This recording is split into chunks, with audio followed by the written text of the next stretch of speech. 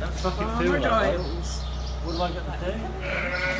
Coming in. We're all coming in. You might, I don't know if you might Oh, yeah. be there looking in. Otherwise we haven't got a lot of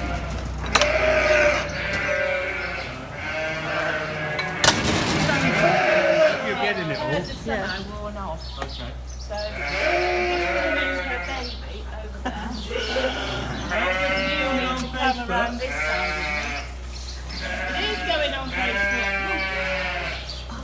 I'm going to get her on the floor. You're not doing it stand up.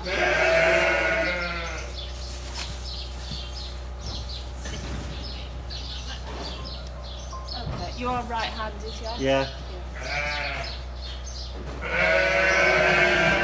You're fairly lucky.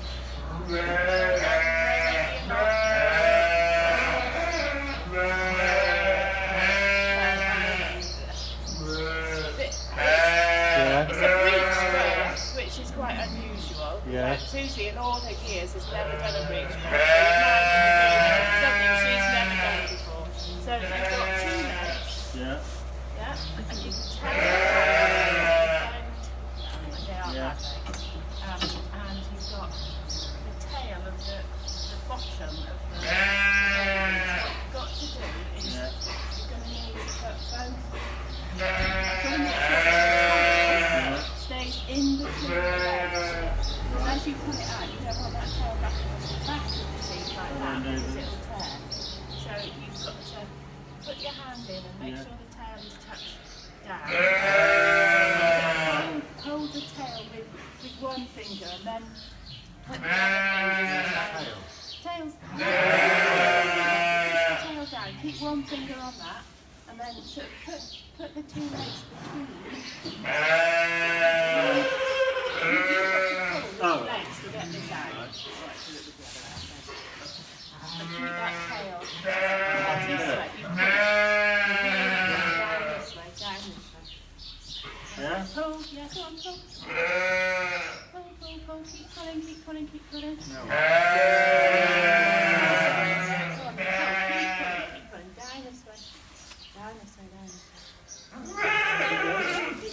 You want the leg out? No. Right, so now there's an umbilical cord here, Yeah. which you just break. At that point, you've got to make sure that the baby's not in the bag. You see all this going? Yeah. So you just make sure there's none in there. You squeeze it.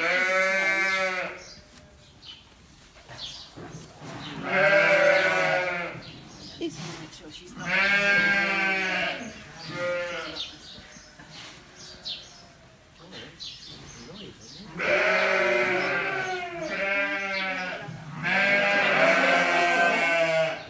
Both sides. She's got plenty of milk, so you just leave her alone. Yeah, we'll pop it back. That one with that one up.